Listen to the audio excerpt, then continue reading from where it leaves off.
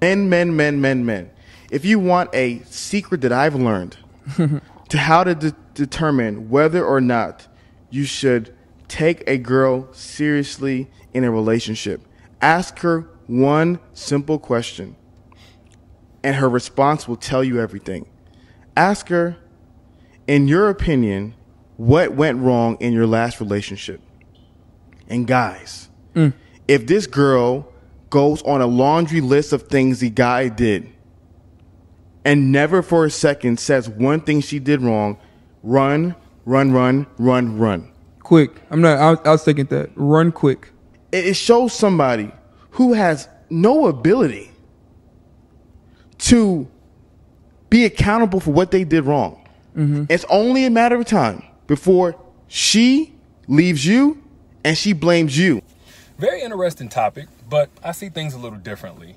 Because first off, that question is kind of vague. Like, if somebody asks, like, what went wrong in your last relationship, typically they're not asking for a list of imperfections each person brought to the relationship. What they're asking is, why is the relationship no longer existent? Like, what was the deal breaker? Why did you guys break up? And that's a completely different question. So if a woman is answering in that context, she's not saying that her shit don't stink by listing all the reasons why she left. If she says that, hey, the man was disrespectful and he was negligent and he was inconsistent and he was whatever, what she's saying is that was my tipping point.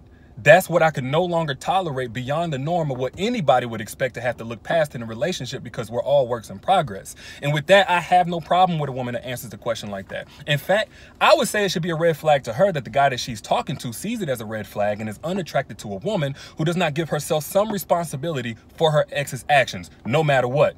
Now, that ain't to say that, women never push good men away, because that happens all the time. But there is this narrative that women should always attach themselves to the wrongdoings of men. If not attach themselves to the wrongdoings of men in terms of causing those wrongdoings, they should at least present their flaws anytime that a man is being held accountable, which implies that he had a right to do what he did or she deserved for it to happen to her. So if I was talking to men, I would say, fellas, if you ask a woman a question like that, first off, be specific. But secondly, if she answers in a way that distinguishes what happened to her from who she is and how she measures herself, I would say that should be a turn on. That should be something that attracts you if you're coming from a healthy place. Because it takes a healthy person to be able to separate and make that distinction from all the ways that people have hurt them, from the measurement of their self-esteem.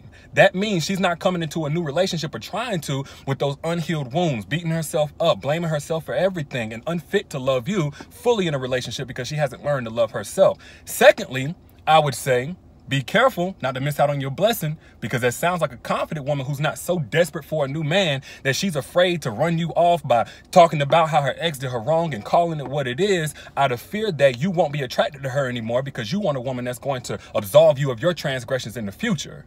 So those are just my thoughts. Y'all let me know what you think in the comments, though. I'll holler at y'all later. Peace.